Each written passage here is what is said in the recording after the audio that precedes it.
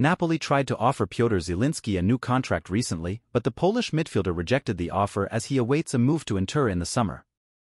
The 29-year-old was close to a move to Al Hilal in the summer transfer window but ultimately decided to stay for one final season with Napoli.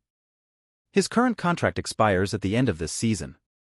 Napoli do not want to lose Zielinski on a free transfer and offered him a 4-year contract worth around €4.5 million net per year earlier this season, but he rejected the deal. He has been heavily linked with a move to Simone Inzaghi's Inter in recent months. According to calciomercato.com, Napoli recently offered Zielinski a new deal, a 3-year contract worth €5 million, with a €20 million release clause, but he again rejected the offer, expecting to join Inter in a free transfer in the summer. Next month, the 29-year-old will be able to sign a pre-contract with the Nerazzurri.